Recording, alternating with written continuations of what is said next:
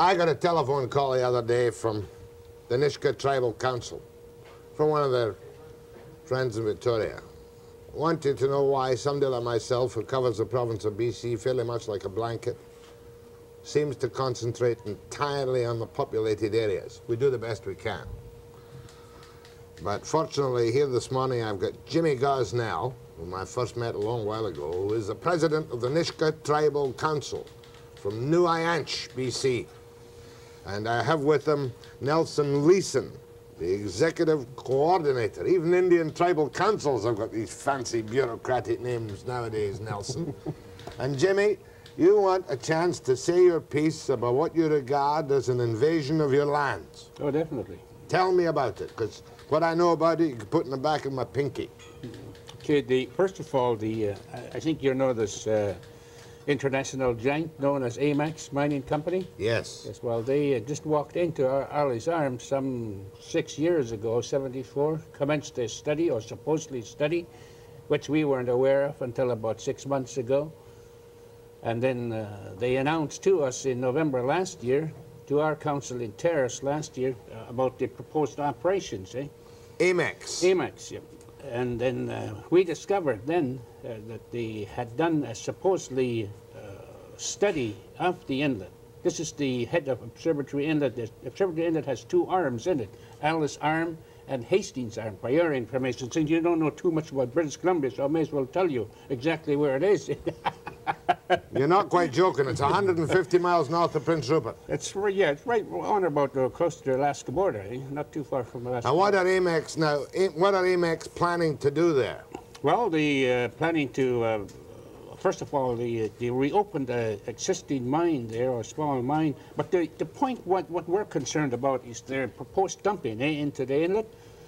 They're going to dump the tailings, mine tailings, into the inlet.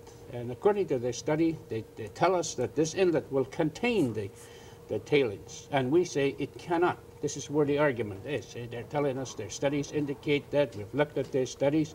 We've now hired 3 scientists to do an overview of that study. And they tell us that it's a very questionable study. All right, down here on the coast, Nelson and Jimmy, we probably saw something in the paper. The Amex, giant multinational corporation, is proposing a big mining operation in Observatory, at the head of Observatory Inlet. That's correct.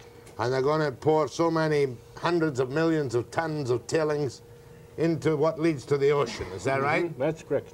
And we look at it and we say, oh, good. Mining stocks will go up. There'll be a lot of people who are unemployed down here will get jobs in the mine up there. Right? That's what we say.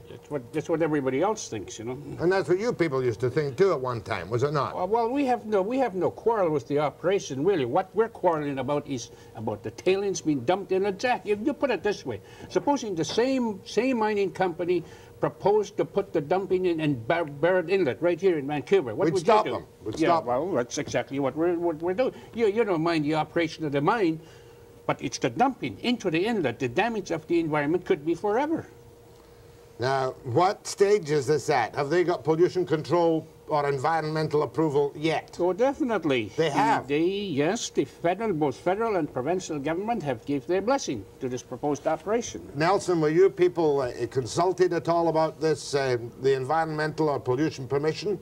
No, we weren't. As our president mentioned, in November of '79, they asked to meet with the Nisga'a Tribal Council in Terrace, which we did. And we were asking them just what they were prepared to offer us in the line of employment and what have you. And they almost just shunned us away. They said, if you qualify, and none of our people have mined before. And in other words, the union membership down here would be closed to your people unless they need permit workers for casual labor up at the mine. They didn't even offer us that. They offered us nothing. How many except jobs? The access to the sea, they call it, you know. Yeah, they put a road in there and they said they'd give us access to the sea. Were these Canadian officials of Amex or American officials? Well, the American, I believe, well, they're international, really. This is an international giant we're talking about, you know. They're operating all over the world, in Africa, Australia, you name it. You know. Okay, I hate to ask the next question. I remember the Nisga's were the first people, apparently, to win a step in the direction to own their tribal lands. Remember when Berger acted for you? Yes. Did you win a decision involving the ownership of the Nisga'a tribal lands? As far as we were concerned, yes, we still own the land. Our title has never been extinguished. As a matter of fact, no one has any evidence of our title being extinguished at this moment. You never signed a treaty at any time? No way. Well, have you... I mean, we all had a good little giggle at the Fort Nelson band giving $5 million to the lawyer on the $100 billion settlement. That's beside the point. Are you close to a settlement? Are you going to sell the land to the federal government if they give you the money? We say the Nisga'a land is not for sale. But you want money from them. What do you want the money for? We want to be part and parcel of any operation within that land. Would Amex be within that land? Oh, yes, Well, definitely. they're within that land. Like we said, Lord, you take tree farm license number 1, Camsell, for a moment. We have no say in Camsell. We have no say in Amex. We have no say in nothing, period. It's on your land? It's on our land. Without permission? Without permission, our permission. And Berger supported you, or Berger got you a decision of some kind? Well, 4-3 Split on a decision, technicality. It was a split decision? Jimmy Gosnell, when was it we met the last time? Oh, this is during the first hearing here in Vancouver. 1969, I believe it was. It's a Supreme Court of British Columbia. Yeah. You were still in the radio business. In that wee place in the Georgia Hotel or something? Yeah. Jimmy Gosnell, President, Nisga'a Tribal Council. Nelson Leeson, Executive Coordinator. After the break.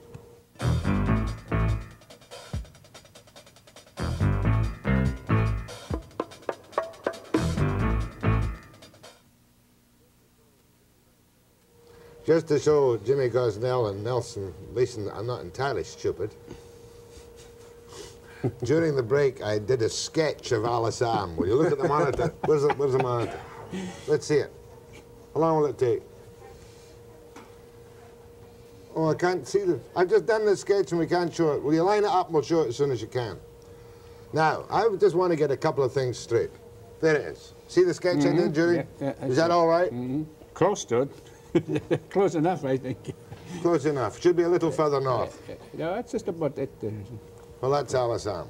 Are you telling me, Nelson Leeson, just to confirm what Jimmy Gosnell said, that the provincial government and the federal government gave the blessings to this giant operation without even giving a nod in your direction? Exactly. No consultation whatsoever. No consideration. I mean, they must still think us Indians are in the 20s where we didn't care and there was enough land to pass out to people. Like, it's the area of the north they have to develop. So they're just marching in and doing it. But what do you have to do before you have jurisdiction over the use of what you tell me, and I'm not going to call you a liar, is your land? What do you have to do before you can accept the clout of ownership? Well, we're proposing a settlement, as you know. Well, this settlement is a wide thing. It'll take me days and days, really, to come to answer your question here. But putting it very simply, you would want royalties or franchises or part of the proceeds or some of the control. Well, everything. Everything. You're prepared to allow development, but you want a share of the pie. Oh, definitely, yes. If you look at our declaration, the key word in the declaration is sharing of the resources, not only of the people of British Columbia, but all of Canada, as we said.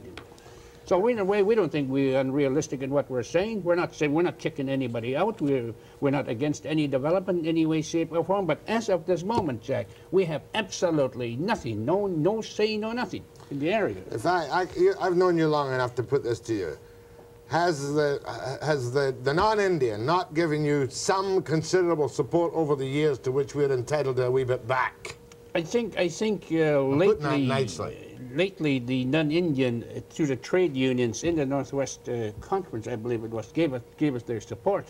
That was the first major support that we got towards our aim of settlement of the land. Jimmy, I'm not talking about Nisga's, but among the non-Indian in this country, and he's been here a few weeks now, he thinks to himself when he's had a few beers in the pub, and I'm talking about non-Indians, name of goodness, have we got to buy back the country?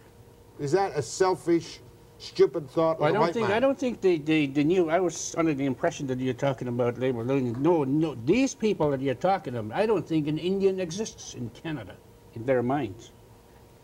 Maybe you're right. Yeah. I am right. Maybe you're right. What was I going to ask you? Oh, I was going to take a couple of calls, if there was one, on the topic. From Prince George. That's not quite the Nisga'a country, but it's getting up that way. Go ahead, please. I'm not even a carrier. I'm a hider.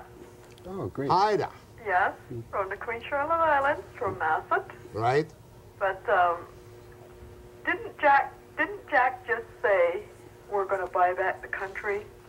No, what I'm saying is that the guy in the pub, the man in the pub says, why should we buy back the country? Oh, well, if they don't want to buy back the country, then they should leave.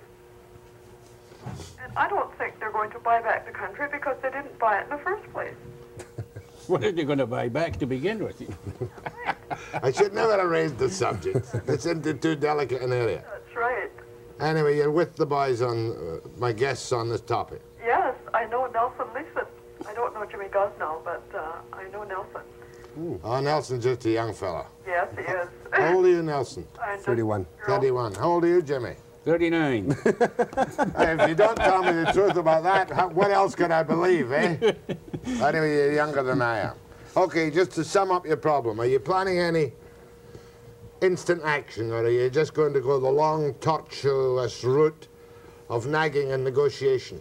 Well, so far, Jack, our tribe has kept pretty well within the law, as you know. But as you know what the younger generation of people are today, regardless of what color their skin is. They don't give a hoot of what's going on. Sooner or later, they're going to take things in their own hands. This is what my big worry about. Jimmy, It's going all over the world. They don't kid yourself.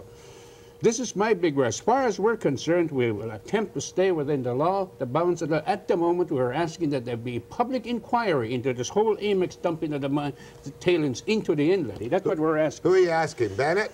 We're asking the both provincial government and the federal government that there be a public inquiry. Nothing less is what we're asking for. Now, that's not asking for the moon. In other words, it goes in two steps. One, a public inquiry to ensure that the tailings are properly and safely disposed of.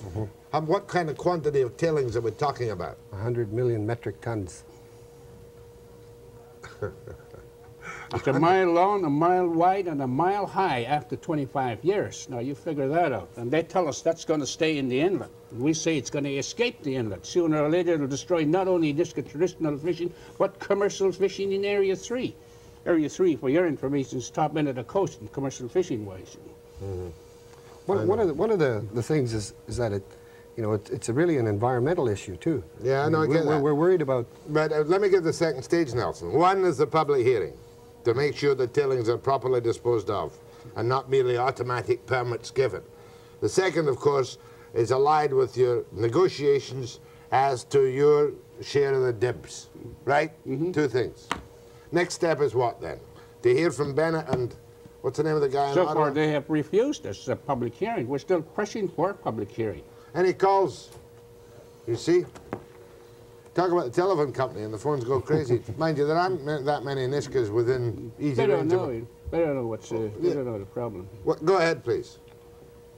Go ahead, please. Yeah, Mr. Webster? Yes. Yeah, these two gentlemen that they have on the show, I figure if they don't have they should be allowed to have the say in the whole mining progress, or the mine should not be allowed to go Fair ahead. enough. He's with you all the way. Look, I'm grateful to you for coming down. I've done my best to explain your point of view, and perhaps I even understand it myself a little better. Who's your negotiator now with the federal government on the land claims? Bob Yun. Bob? Bob Yun. How do you spell it? Yun. Y-U-N? Y-O-U-N. Is he a... U-N-G. He's a recently appointed man. Lawyer? Yes. Lawyer from where? Edmonton? Calgary. He's based in Calgary. He did some work with the Alberta Association. You won't like this question, Jimmy. It'll give me a laugh. Is he on a fee basis or a percentage? I wouldn't know. As far as we're concerned, he was hired by the federal government, so you ask Trudeau that. Oh, they hired him on your behalf to act as your negotiator. It's Fair hired him enough. for the federal government. We're negotiating on our own. Good. You live in Terrace or New Ianch? New Ianch. UINs. How's the housing in New Ianch? You've always been a pretty sophisticated band, but are you happy with the housing you have in New No, Ianch? by all means not. As a matter of fact, I think our band council is going to ask the Department of Health to do a survey, the National Health, of course, to do a survey to see how many houses in UINs meets the Canadian standard. That's what we're going to do. How many do you think meet the Canadian standards? Probably about 10%. You've got running water. Silly question, but I must ask it. Yes. Electricity, Yes. but very low standard housing. Right. Sewage, yeah, we have sewage and all that. But you know, when you talk about standards in housing, you got to really know what you're talking about. So we're going to ask the National Health and Welfare people to do the survey. And then we'll know where we're at. I'm very grateful to James Gosnell, President of the Nisga'a Tribal Council, and Nelson Leeson, the Executive Coordinator. Thanks, gentlemen. Thank you, next. Just a minute. Next, Jess Suckamore of Kmart after the break.